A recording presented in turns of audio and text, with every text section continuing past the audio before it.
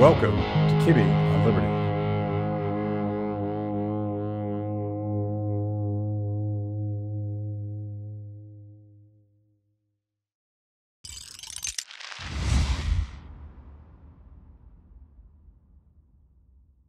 You got presents there, don't you? Yes, I'm not. If you notice, I'm not wearing Precious. I've decided to keep Precious new in the box. Yeah. This is probably the only congressional pen that's still in its wrapper. Yeah. Because we're 10 days into Congress, and we were given these 10 days ago. So,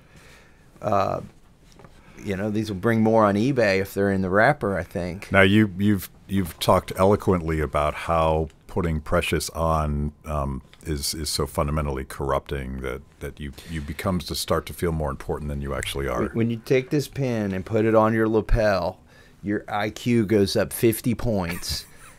Your power is just like police in Washington, D.C. get out of your way. Yeah. You walk around metal detectors. You don't walk through them. You go to a restaurant and they seat you at the front immediately. It is like Precious in that people come here as hobbits and then they put on the ring and then they become Gollum. Yeah.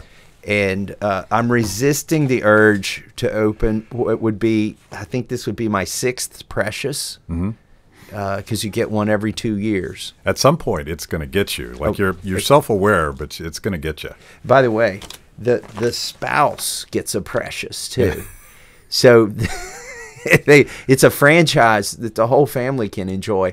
Now the kids get a little badge that let them go get the run of the Capitol. I actually think when you walk outside, it makes you a target too.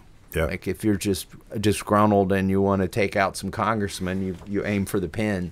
Or if you're looking for like an earmark or an appropriation. I suppose. Beseech that man. He has earmarks. So your theory is if you keep it in the plastic, it'll be less corrupting. Have you considered like pinning the actual plastic bag? I did. Yeah, keep it like this. I did walk into the Capitol the other day, and the guard didn't recognize me, and I didn't have a Precious on. And rather than be tackled by a bunch of guards, I pulled this out and showed it to them. I was like, "Yeah, I keep them in the wrapper so they bring more on eBay." And I don't know if the guard thought I was serious. Do the guards know that you're kind of difficult, that you don't like to wear the pin, and they're like, "Oh, there's crazy Massie. Just let him by." You know, the guards have to stay ecumenical and apolitical, but you can kind of tell there are some that are want to get sassy with Massie. Yeah. Well, this is a problem you have in Washington generally, I suspect. Yeah. Why aren't you playing along? That there's rules in this town, and you seem to be breaking them. Like, you know, so for instance, we voted on a congressional gold medal for the Capitol Hill Police, and I voted against it. And you would think that they would all hate me because that's, you know, the Democrats would try to gin that up. But the guards are actually, you know, they're in D.C. They hear conversations all the time. They know what's going on. Yeah. And when I explained that, look, the text of that resolution called everybody insurrectionists who were here that day, and that if a prosecutor has the imprimatur of Congress saying that this is an insurrectionist, that could bear on their case. And so I'm not going to vote for a resolution that could affect some grandma's case because she took an unguided tour where the cop waved her in. So anyways, the guards understand that subtlety. There was you bring up a subject which is not the subject that I want to talk about today, but this abuse of language, like casually throwing around words like terrorist, insurrectionist. It seems to be a disease in this town where like we keep escalating to say the most outrageous thing, but the words become meaningless because we do that. And I used to use the word coup to describe our efforts to get rid of John Boehner, and you know, I was a part of all 3 coups to remove John Boehner, but you can't even joke about that word now because they're trying to seriously apply it to some disgruntled protesters who were unarmed and, you know, showed up at the Capitol. Yeah. Well, let's talk about the Boehner coup in the context Yeah. of this last week has been one of the most dramatic I've seen in Washington for a long time. The 3 or 4 day argument about who would be the new Republican speaker and the results of that. But you're like an old hand at causing leadership endless headaches. The 3 words "motion to vacate" would not be passing the lips of anybody this century if Congressman Jim Bridenstine and I hadn't talked to somebody at the Congressional Research Service and dug this thing up. It hadn't been used in over 100 years, and decided to do a motion to vacate on John Boehner. Now, it turned out Mark Meadows got disgruntled and was the implementer of the motion to vacate, but I wrote the final draft of the motion to vacate that got rid of John Boehner and put it in the hopper. And here's what I found out in that third coup. So I was a part of all 3 coups, if I may use that word lightly, because people have lost their sense of humor up here. Yeah. In the third effort to remove John Boehner, we succeeded because of this motion to vacate, which we never implemented. We put it in the hopper and started getting co-sponsors on the motion to vacate, which had never been done in the history of Congress. It's usually something you walk up to the microphone and recite. We decided to write it down and put it in the hopper, all of our grievances. John Boehner resigned the day after the Pope spoke, roughly 2 months after we introduced the motion to vacate. Kevin McCarthy was, in 2015, supposed to be the next Speaker of the House. I had encouraged and campaigned for Daniel Webster, who had been the Speaker of the House in Florida and the President of the Senate in Florida. Third most populous state. It's not any small task to have done that. He was very qualified for the job, and he wasn't ideological. He wanted to change the way Congress worked. He wanted us to follow our rules instead of suspending our rules every day. And that resonated with me, even though his voting record and mine were pretty different. Yeah. So we ran, Daniel Webster ran against Kevin McCarthy, and what happened is Kevin did not have the votes to become Speaker. And instead of bringing it to the floor, by the way, he had to bring it to the floor this time. You can't take a pass twice. He resigned from the race, Kevin did. And instead of Daniel becoming the Speaker, he was going to reform things. This guy named Paul Ryan, who had run for president, and everybody publicly thought he was a raging conservative. Most of us on the inside knew better. He was chairman of the Ways and Means Committee. He rose to the front, and they put him on the white horse. And the Freedom Caucus switched, no indictment of them, switched their support from, and not all of them, there were a dozen who didn't, switched their support from Daniel Webster to Paul Ryan. We ended up with Paul Ryan. I can't blame Paul Ryan for every bad thing that happened while he was Speaker, but there were some bad things that happened that made the institution worse. Yeah. We ended up with no ability. He ended the ability to offer amendments on spending bills to cut spending on the floor. He ended that, and we haven't had a vote on cutting spending on a spending bill in 7 years. It ended under Paul Ryan. So here's what the reason I'm going through that is not to make an excuse and to say, well, it wasn't worth trying to take out Kevin this time, but to sort of punctuate the fact that you can change the person, but if you don't change the way this place works, you very well could get the same results or worse.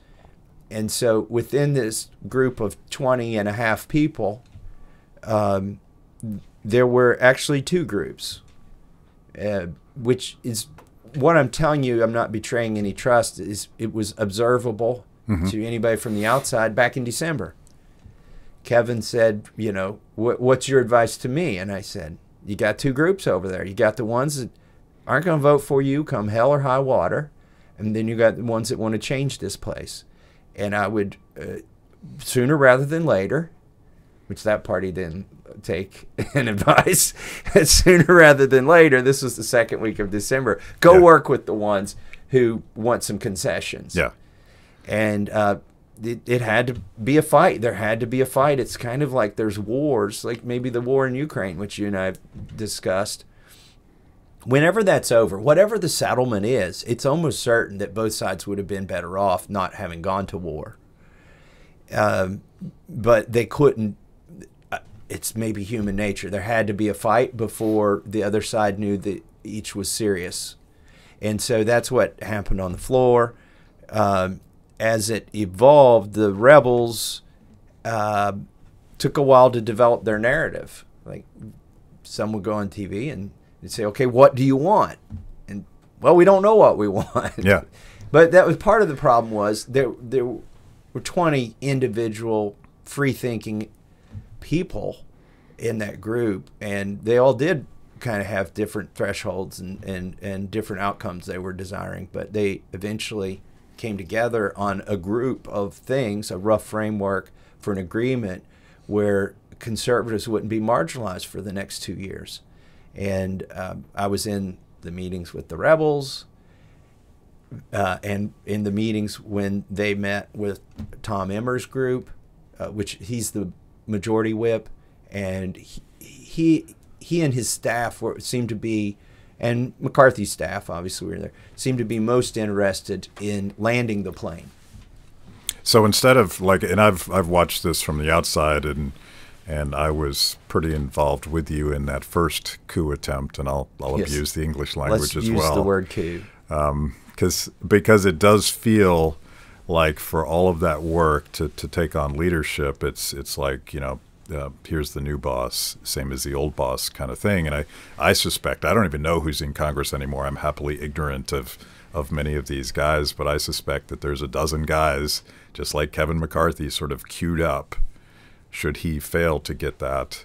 And it's this clash between people like you and Tea Party guys and Ron Paul guys and people that got elected to Congress almost completely independent of the leadership's control. Like, the leadership PACs didn't help them. Maybe they actually went after them. And so you have all these independent voices. And the response from leadership, starting with John Boehner, was to crack the whip, not realizing that he didn't have the power that he used to have. So the dust has not really settled yet, but it is your contention, and I think Chip Roy's as well, that you guys got some substantive commitments for process change on things like budgeting and the subcommittee. What are we calling the subcommittee? It's a mouthful. I call it the church committee. The Select Subcommittee on the Weaponization of Federal Government. Yeah. And that's the name. To, you know, I think it's appropriate to liken it to the Frank Church Committee. But that's, you know, that committee was already sort of conceptualized before this brouhaha for Speaker. What happened, though, in the Speaker negotiations was that a colleague of mine, Representative Dan Bishop from North Carolina, focused in on this committee and said, all right, we need, as part of these concessions, we need to make sure this isn't a fake committee. We need to get assurances. And some of the assurances that were secured in those negotiations while the Speaker vote was happening were basically assurances that conservative, libertarian-leaning person like me would be on the committee, that so it's a subcommittee under judiciary, and there's some reasons why you might want to do that. For instance, if the FBI is reluctant to give you documents, we also authorize their funding, right? So also, if the subcommittee finds something that is illegal or unconstitutional and there's a legislative remedy, the remedy exists within the Judiciary Committee. So there was some debate over whether this should be a subcommittee within that committee or whether it should be its own select committee off to the side, which sometimes these select committees are, and have more freedom or latitude.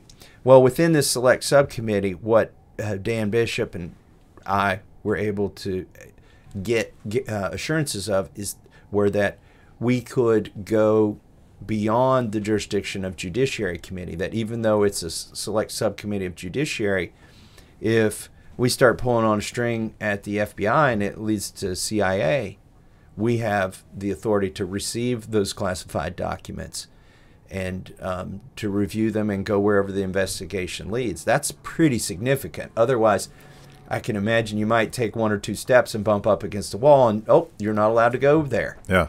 So we got the authority to go into other domains outside of judiciary as long as civil liberties are being abused. We don't need the nuclear submarine secrets, okay? We didn't ask for authorization of that. I'm pretty sure we're not using nuclear submarines to infringe on American civil liberties. If we are, we got bigger problems. Well, yet. I mean, right. it's on the drawing board, but we're not there yet. Right. By the way, the Democrats disparaged this committee yesterday in the debate. There's another select committee called the China Subcommittee, and that was a bipartisan vote. You know, it's very popular to be against China right now. And by the way, I turned to Matt Gaetz, and as everybody's China, China, China, and I said, the ironic thing is every congressman in this room is probably wearing an article of clothing from China. Yeah. And Matt Gaetz turned over his tie and it said "Made in China," and I turned over my tie and it said "Made in China," and we're like, "Yep." But anyways, the only reason I bring up the China committee, I don't want to spend any time on it, is there was a bipartisan vote for it, but there was not a bipartisan vote for the Select Subcommittee on the weaponization of the federal government against the American people. It was a party line, and the Democrats said we don't need it. One of the arguments made by Chairman Schiff, former chairman of the Intel Committee, is, if you go poking around there, they're not going to want to give us the information we need later on to legislate, within their domain. And I got up and I said, listen, if there's anybody over there who is reluctant to let us perform our oversight function, we're the branch that created them, funded them, and we're responsible for their oversight. And if that's the existence proof, if they're reluctant, for why this needs to happen now. And it's actually, I didn't say this, but it's actually also proof that he hasn't been doing it. At Kibbe on Liberty, freedom is a lifestyle 24/7, something you live and breathe and wear every day. If that describes you, you need the very best Liberty swag in the market today, just like this shirt I happen to be wearing. Go to freethepeople.org/KOL and check out our exciting merch. You too can love liberty and look cool. Yeah, I was going to say, it strikes me that the necessity to create this special subcommittee is a scathing indictment of the failure of Congress to do its job. Because that's the title of my speech yesterday on the House floor. Two glorious minutes of it. If this is the existence proof. Their argument was the existence proof for why it needs to exist, and they're trying to call it the tinfoil hat committee. Yeah. Well, I think we'll find things, and I think they're going to regret. I don't remember who the congressman is, but a Democratic congressman this must have been a floor debate yesterday, breathlessly said in the New York Times, "This committee is nothing more than a deranged ploy by the MAGA extremists who have hijacked the Republican Party and now want to use taxpayer money to push their far-right conspiracy nonsense." And it strikes me that they're objecting too much. They're kind of saying, if we're going to get exposed because we didn't do our basic responsible function. I quoted Shakespeare, which I've never done in a speech on the floor. I'm not a fan. That's pretty highbrow of you. Yeah, I think when people start quoting other things, they should just insert a footnote into their speech, and then we can go find it later. Yeah. But it was the sentence I quoted was, "The lady doth protest too much, methinks." Yeah. I will make every effort not to give them the ammunition to marginalize this committee like that. So, for instance, let's talk about some things that aren't in the purview of this committee. This is about civil liberties, and civil is also the root word of civilian. We're not talking about politicians. We're not talking about where any government official's rights infringed. And that's what they're going to say. Oh, you're trying to relitigate the election. No, I am so beyond that. I was beyond it on January 3rd, 3 days before January 6th. Chip Roy and I issued a letter saying that it wasn't our job to make this kind of judgment call about the election. Our job was to decide were these the electors the state sent, not were these the electors they should have sent. Like to the degree that we adjudicate elections, that's it. We just, did the electors get mugged on the way to D.C.? Are these imposters? And it turns out they weren't. We don't get to go inside of the state's elections. And I know I'm probably making some of your listeners uncomfortable by saying this, but I hope, I don't know if he will be, but I would hope Chip Roy is on this subcommittee too, because they can't say we're sycophants, that because we voted to certify the election. Yeah. They're trying to marginalize this committee and say it's something it's not. By the way, the other thing that we secured in the charter language for this subcommittee is a very strong statement that we can investigate, we can get information about ongoing criminal investigations. That's the big thing they always throw up, the DOJ. Oh, it's not our policy to tell you. Okay, well, it's our policy to get that information, and we created you. Okay, so we established that. And I heard from the Democrats yesterday in the floor debate, the pearl clutching. Oh my gosh, ongoing investigations. Like, why would Congress ever get involved in an ongoing investigation? This is way out of bounds and it's unprecedented. And I had to get up and point out that their January 6th committee involved at least 100 ongoing investigations that they were overlapping with. So there is a precedent. The difference is we aren't trying to relitigate a political event. We are trying to find out. We already know from the Twitter files and from when the FBI tried to establish the disinformation board, when the FBI created threat tags for parents that go to school board meetings, we already know they're doing this. Yeah. So it's not; these aren't conspiracy theories. It's amazing to me. It's and I don't know if you have an opinion about this, but I wikied the church committee this morning, and as I recall, that committee, I don't know if it was a subcommittee or how it was structured, but it passed the Senate 88-4, something like that. It was not a partisan thing, even though it was chaired by a Democrat, but Republicans participated in that. And one of the programs that you may recall was something called Mockingbird, which sounds eerily familiar because it was the FBI looking at the metadata of telephone companies and forcing them to give over all of that data so that they could spy on civilians. And I'm like, well, that sounds familiar. Did they ever, like, so we went through all that, and I guess this was 1977 we did that, and since then not much has changed. If anything, the intelligence state has become more intrusive on Americans' lives, and I'm obsessed about the Twitter files. Like, imagine like how many FBI agents were reading the tweets of some guy that made a joke about Joe Biden. Mm-hmm. Like, that's crazy. Mm-hmm. It's crazy. Why are they doing that? Why are they allowed to do that? Well, back to your original or your first thought, things have gotten a bit worse. Like with the Patriot Act, for instance, they were just chomping at the bit after 9/11. It's pretty obvious that they didn't just dream all that up in a few weeks, that they had... It was ready. It was ready. And why was it ready? Because they were already doing those sorts of things, and they wanted to CYA, and they had complicit congressmen who would do the work for them. And what they created was a lattice of legality that's unconstitutional, like the contortions and the FISA stuff, where you can collect information because you're in pursuit of somebody who doesn't have civil liberties. Let's say a foreigner overseas, but in the pursuit, because you're pursuing them as hard as you can, you collect everything. And now because the person you were pursuing didn't have civil liberties, all the information that you collected incidentally, you claim that they claim, and Congress is sort of blessed, that you don't need to follow the Constitution to query that database. That's just ridiculous.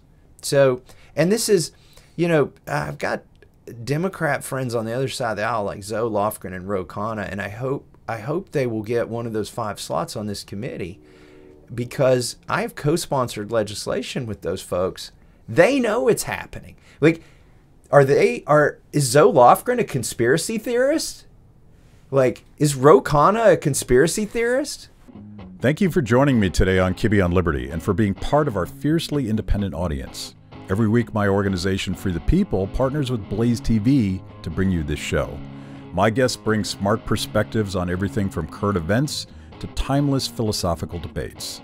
If you like what you hear, go to freethepeople.org/KOL and support Kibbe on Liberty so we can continue to produce these honest conversations with interesting people. Now, let's get back to it. Yeah, shout out to Ro Khanna, and I remember I've had conversations with you about work that you've done with him, but in the Twitter files, I recall him being one of the few Democrats that actually raised constitutional questions about this process of dictating to or collaborating with social media to determine who's allowed to say what. Yeah, it seems like in the Twitter files there were a few people at Twitter who were uncomfortable and trying to raise flags. Hey, this feels a little wrong. If somebody ever sees this, they might think this, you know, which is a good way of saying it when you know what's happening is wrong. Yeah. And the people you're associating with aren't going to accept it. Just say, well, it kind of looks like this. And Ro Khanna, he's the only member of Congress who shows up in that kind of stuff. Yeah. So I hope he's on that committee. I'm not sure that he will be. I've talked to him. I encouraged him to do it. But for them to just totally write off the committee and disparage it as the tinfoil hat committee, or that mouthful of words you just said. It seems like that's almost AI. Like they're just spitting these things out. Not even a good AI. They have 1980s Eliza AI. They have their talking points, and it's like they're all bots on Twitter where like they just regurgitate the same things. And it's by the way, these aren't conspiracies either, but you'd have to be a fool not to anticipate that people will try to discredit me personally over the next 2 years. Sure. And that there will be, we know the FBI leaks to New York Times and elsewhere. Like, that's not a conspiracy either. James Comer did it when he was disgruntled about being dismissed. And those are efforts to control a narrative and to sort of sculpt the terrain into which the things we find out are deployed. They're going to try to curate our experience by telling us which part of the library we can visit and trying to convince us there's no more shelves in the library. They're going to control the work environment. It's in a SCIF, a lot of the stuff. They're going to say, oh, you can't, your personal staff can't see this. All that's going to be curated. They're going to try to front run all the releases. This I anticipate. And if you don't, you're not qualified to be on the committee. Yeah. It strikes me that going back to the, we now know a lot of the shenanigans that the intelligence state used to manipulate the media narrative back in the 60s and 70s that led up to the Church Committee. But it seems like they're now embedded in the media. Like, it's hard to tell sometimes the difference between a CNN analyst and an FBI or a CIA operative. It's like the same thing. So I think you should probably go on the record that you don't feel suicidal in any way right now. I am not suicidal. I'm a very happy guy. Especially when I've got coffee. Because we'll be reading all of these hit pieces about you and other members of the committee, and it'll be leaked without attribution, and then someone on CNN is going to go on and say, "Well, I've heard this," and so we know how this is going to play out. But maybe it's too obvious now. Maybe people won't take it seriously. Thank goodness I married my high school sweetheart. I don't know what kind of stuff, but in the other thing, the other vector here is going to be foreign actors. You're probably not going to get too many steps into this before you find some coordination with a foreign government. And they're not constrained. Like, at least if I'm investigating the investigators, there's some, hopefully, outrage if we discover the investigators that I'm investigating are now trying to counter-investigate, right? But this, again, the weaponization will probably involve foreign actors who aren't constrained by our laws or constitution. It'll get interesting. So what's your take on? I mean, again, I'm not suicidal. Do you want? I have two new jobs in my office. So 2 new job openings: food taster and car starter. I assume that's John's job to start your car. Yes. But you drive a Tesla, so like it. I assume. I'm driving other different vehicles every day. So what is your take? Like we've argued about this on the show. I've never asked you this, but this question of whether or not, the lazy libertarian response to social media censorship is it's a private company that can do what it wants. Well, we now know that that's not really what's going on, that you have these incredibly powerful government entities, starting with the Biden administration. And by the way, before that, the Trump administration was doing the same thing, trying to dictate what was allowed to be said about their COVID policies. So this is not a partisan thing at all. But you have these very powerful people calling up social media companies and saying, I don't like that post. Now, a lot of these guys, like a lot of the guys at Twitter, sort of wanted to do it because it reaffirmed their ideological priors. But this strikes me that this is a collusion of government and business, which we used to think was a very bad thing. But business is still the junior partner in this relationship. They're getting an offer they can't refuse when they say, take that post down. Do you think that's true, or do you think that the social media companies are equally complicit? Well, by the way, I don't even know what I think the answer to this is. No, you're right. There's this melding of government and private entities, and there needs to be a bright line, I think, between the two, because at the end of the day, the government has a monopoly on legal violence. Like, there's only one entity on this planet that could shoot you and you die, and it's legal. Yeah. Okay, it's the government. All right. They have a monopoly on force, and that's why the founders chained that down as many ways as they could with the civil liberties that are guaranteed in the Constitution. And then you have the private actors who don't have the constraints of the federal government about, they can censor you. It's not considered an infringement of the First Amendment if a private company censors you. But what happens when these two start working together? And I think what you see in the Twitter files is they got so comfortable working together that people in that group, that working group, forgot that once you become one, once the collaboration becomes that tight, you have now created something that never should have existed, something that can shoot you, and something that can put you in a cage, and something that can censor you. And that's where we got to.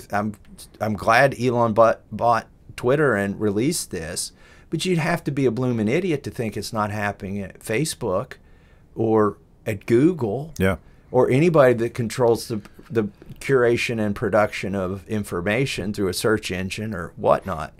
It was, I feel like Twitter might have been, I've read all of this, but there's so much of it, but I feel like Twitter was the gatekeeper communicating with Google and Facebook. And the FBI was the government gatekeeper, but there were other alphabet agencies, including the CIA, euphemistically called something else at the time. Look, this is the open part of it, the outwardly facing people who clock in a cubicle at FBI, that talking to people at Twitter who knew those were FBI people. Like one of the best things about Elon letting go, I don't know what % of the staff was let go, but I guarantee you, I'll bet my farm on it, that there were relationships between Twitter employees and foreign actors that maybe the Twitter employees didn't know about, right? If you're one of 3 or 4 nation states, this is what you do. Yeah. And there's almost no limit to what they do. They're not constitutionally bound like another nation state. They consider it necessary to their existence. These countries do, that they are here spying. But also, it's possible within our own government that relationships were curated with Twitter employees, that they were into their computers and Twitter didn't know it. Like, there's another level below this. You can call it conspiracy theory. I just call it what other countries do and what our own country does in the name of national security that doesn't bear watermarks, right? If it does, they're rank amateurs. Yeah, yeah. These were the rank amateurs at what's happening. But what I realized when Elon Musk let go of hundreds or thousands of employees is he severed carefully curated pipelines into a company that controls a narrative, and those pipelines, probably our own government, and this happens at newspapers too. Like the FBI has their favorite reporters to release stuff to. They don't send them, through their regular emails. Hey, can you do this? And New York Times reporter, yes, I'll write a story to do that. That's like amateur hour. That's what we're seeing at Twitter, is the amateur hour level of that. Yeah.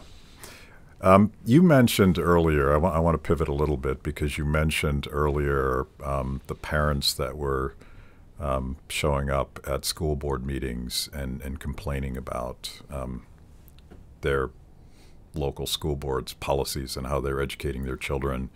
What do we know so far about what the FBI has been doing to those parents? That they, that it was at the request.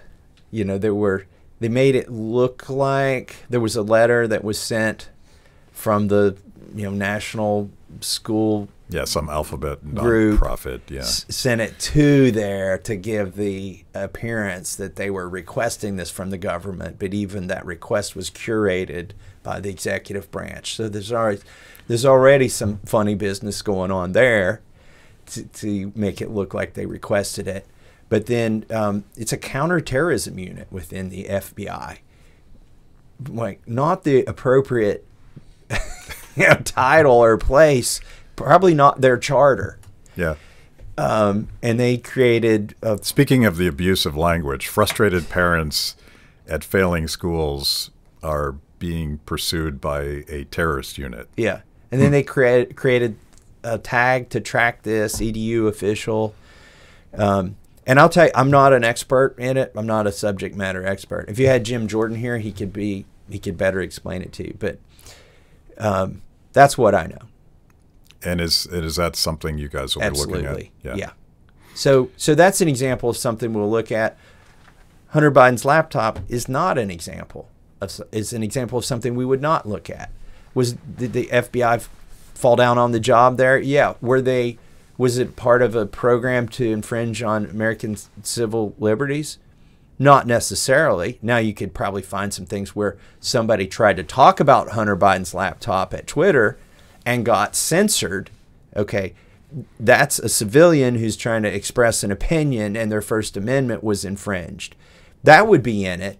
But asking the FBI, why didn't you or the DOJ, why didn't you pursue a prosecution when you knew this was real? Not inside of the purview of this committee. What other big issues do you think take priority? I'm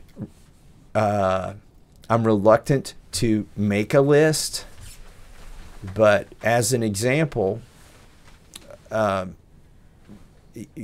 how broad this could be, the DOJ, FBI, ATF created this form. They had no congressional authorization to do it, where you could sign away your gun rights. And if you signed this, they just threw you in the NICS background check system and made you a prohibited person. There was no statutory authorization for that. Why did they create that form?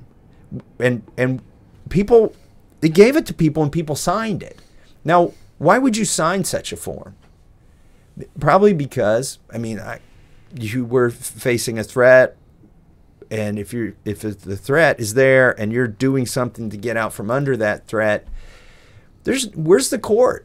Where's the adjudication? Like, that to me is an infringement of civil liberties. Now it's a Second Amendment. I want to know, how do you get put on the no-fly list, the secret no-fly list? What's the process? Is there a form somewhere and somebody can type your name in? Is there an algorithm? What are we searching for to put Americans on that list? I'm not talking about, foreign visitors or whatever, foreign people in foreign lands. Knock yourself out on that stuff.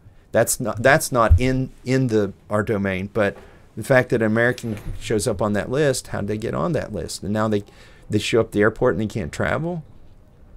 So that's another example. But those are examples. Those are, just because I'm listing things doesn't mean that's where it's limited to. Sure. And what I think, I look forward to open sourcing the ideas for this. Eventually, it's incumbent on us to prove this committee is real and that it could protect whistleblowers, because police, a lot of crimes get solved just because somebody turns themselves in or there's an informant. Okay, they're really not that good in investigating, and I'm going to admit to you, I think we'll probably, once we demonstrate a competency and ability to protect whistleblowers, that we'll have people come to us. And if I were on the outside saying, is this a committee I can trust? I might say, well, that guy who on March 27, 2020 was the only one of 435 people who would walk on the floor of the House and demand a quorum during COVID and have his own president screaming at him in the middle of his election, probably going to lose his election, but he felt convicted, and his principles required him to do that because the Constitution calls for it. I might trust that guy to go to him. And so I hope people will trust me, and there are other good people on the committee.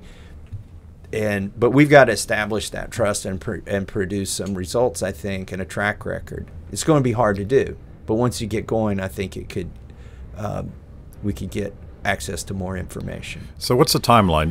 You apparently have a pretty ironclad commitment that you're on the committee, but it sounds like the committee hasn't been fully seated yet. And so what's the timeline? When do we know who it is, and when do you guys start doing work? So yesterday we passed a resolution that establishes this committee. The committee will be populated. It's a select committee, which means the steering committee doesn't decide. The formula is the ranking member of Judiciary and the chairman of Judiciary will be on the committee. It's sort of ex officio. There will be 8 Republicans, and then there will be 5 members. By the way, all of the members are chosen by Kevin McCarthy. The 5, but there are 5 chosen in consultation with minority member or minority leader. That would be Hakeem Jeffries. And so there'll be 5 Democrats, 8 Republicans. The committee needs to be constituted with members. And then I anticipate, like our other committees, usually the first meeting is a debate on the rules for the committee itself. Each committee in Congress has its own set of rules. We'll have to resolve things like, if we come across classified information that needs to be released to the public, what's our preferred method of doing that?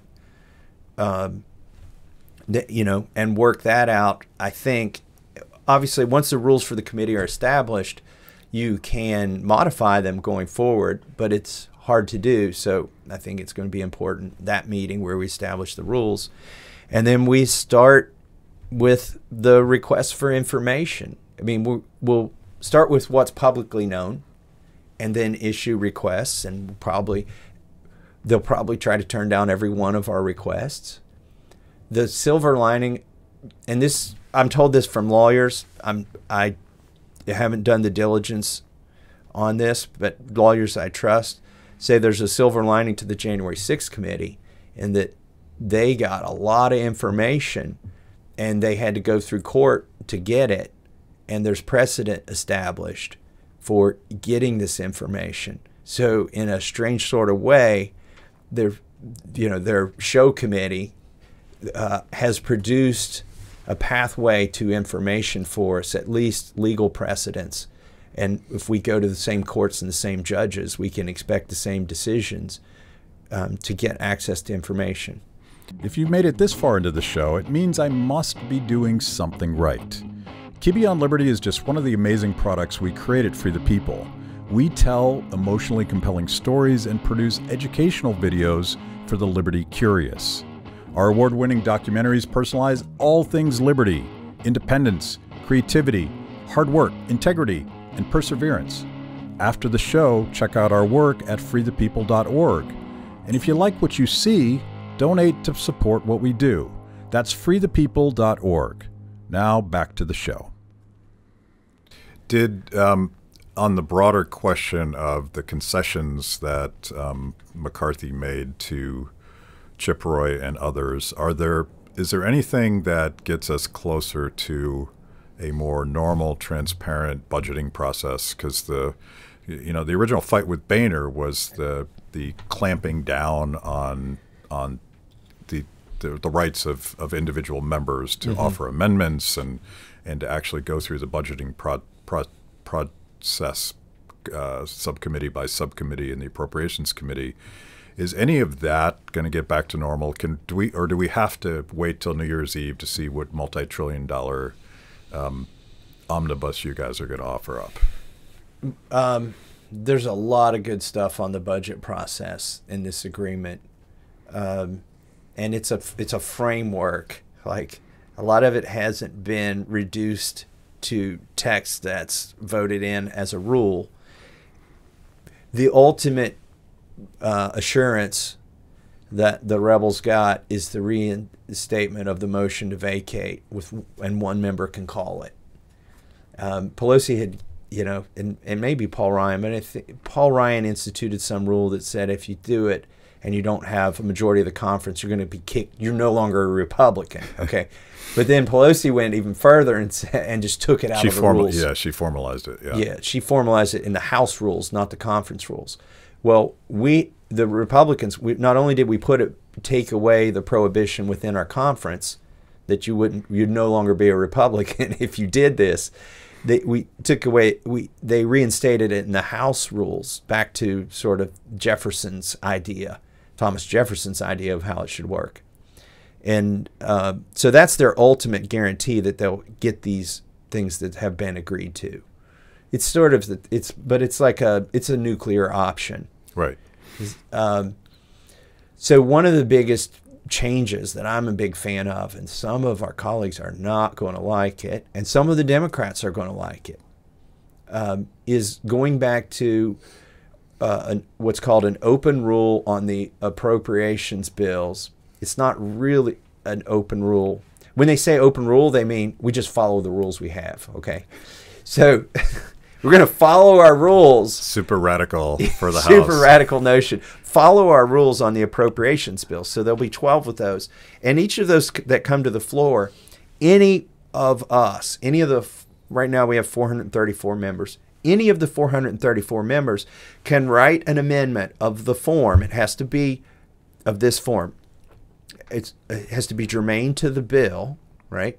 It can't be creating a new law, and it can't be spending more money. Those are the constraints, but it can cut money. So if you find there's a study on mating habits of cocaine, infused frogs in Brazil. Which is a real program, perhaps. The scary thing is I got 90% of a real program expressed there. I think it was birds, not frogs. But there's something with frogs. Yeah. You can go to the floor. You can handwrite an amendment under these rules that says none of the money hereby appropriated can be used to fund cocaine, infused frogs in Brazil and to study their mating habits. You put that up for a vote. Here's the scary thing. It'll probably fail. Because when we used to have this, here's how it would fail. The Democrats always want to spend money, so they vote against it. And then there are enough Republicans on the Appropriations Committee who may not think that's the greatest program ever, but they don't want their bill changed at all. They don't want anybody mucking with their finely tuned agreement. Well, there's got to be vote trading, too. Like, you vote for my stupid project, and I'll vote for yours. I know mine's stupid, oh, yeah. but please vote for it. Yeah, so most of the people on the Appropriations Committee are locked and loaded, and they've all made agreements like you expressed. Yeah. I'll vote for your butterflies, and you vote for my frogs, and he'll vote for the squirrels, and, all of God's creatures will enjoy magic mushrooms, and we'll make sure they can still mate under these conditions. I feel like you're giving someone an idea for a new program. So these amendments will often fail, and a rare one does pass. I had some on hemp. I had one pass on hemp where the DEA, after we had legalized hemp in the Farm Bill, the DEA came back and asserted their authority to keep the state of Kentucky from receiving hemp seeds from Italy or something, and they impounded them. So I offered an amendment to defund the DEA's activities, and it passed. Now, it didn't matriculate into the final spending bill because the Senate didn't agree or whatever, but it didn't even need to. The DEA got the message and let the seeds go. Yeah. Like before it got to that level.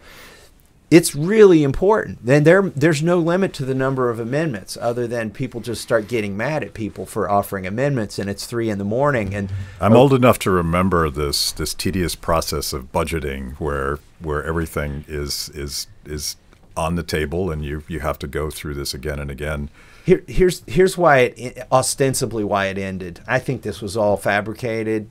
We could have gotten past this, but we got to a point on one of the bills. The Democrats offered an amendment that said none of the money hereby appropriated can be used to display a Confederate flag in a national cemetery. Okay, now you've got Confederate soldiers. They were in the Confederacy. They were buried in this cemetery, but they wanted to ban any Confederate flag being displayed on their grave. Enough Republicans voted for that it passed. It became part and parcel of that appropriations bill. At that point, there were enough Southern Republicans who refused to vote for the appropriations bill if that amendment was in there. It was kind of like a poison pill, a distasteful pill. Yeah. And the whole process ground down. And rather than make people vote, our leadership just pulled that bill. We went into a conference and said, all right, that's in. We're not doing this process anymore. It's too dangerous to Republicans to let Democrats offer these evil, amendments, and they're just trying to twist us up.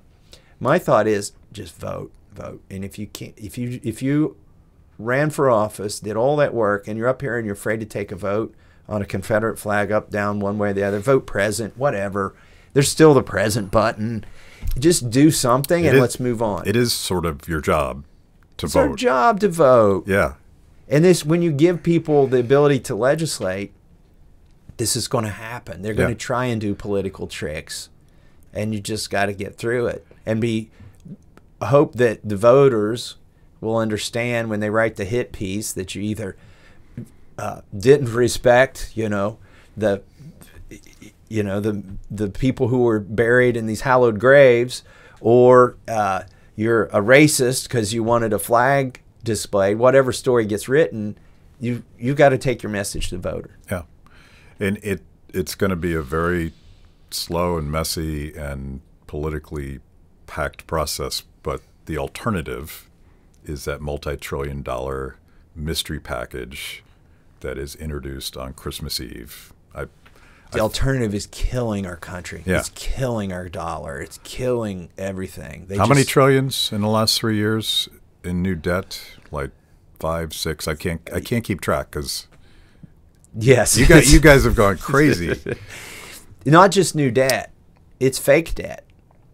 Like for the first time since I've been in Congress, and they started this with COVID, they're monetizing the debt, like most of the debt. Yeah. There was a little bit of this going on where, you know, they print money and then we borrow it from ourselves.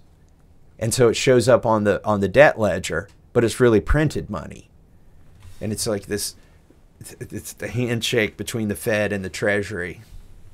That was my general take on, like, I wasn't an insider like you were. You were in there trying to get something useful out of this speaker process. But my attitude on the outside is, we got to do something different.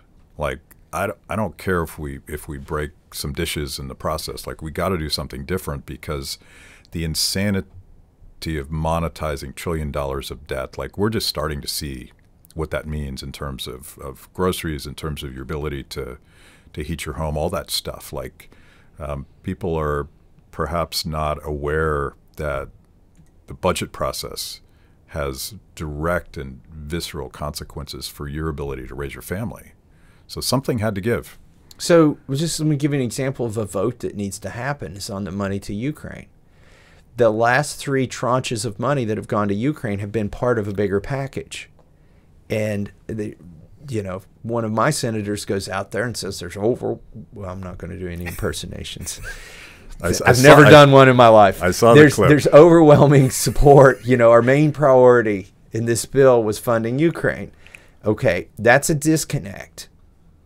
That's a disconnect from voters. And I could be wrong.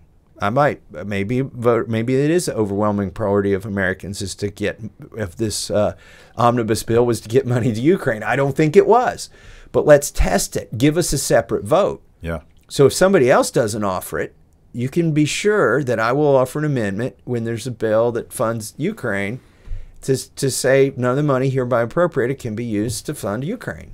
Or somebody may be more artful and say none of the money hereby appropriate can be used to fund Ukraine without, an audit happening. Although it's harder to get that kind of language in because now you're legislating to some degree. But those are the kind of votes that can happen, not just on frog studies, but billions of dollars that are getting spent that American people. And if we don't carry the day, if we don't win, at least there's 434 people on record of what they support. And then y'all can sort it out in the next election.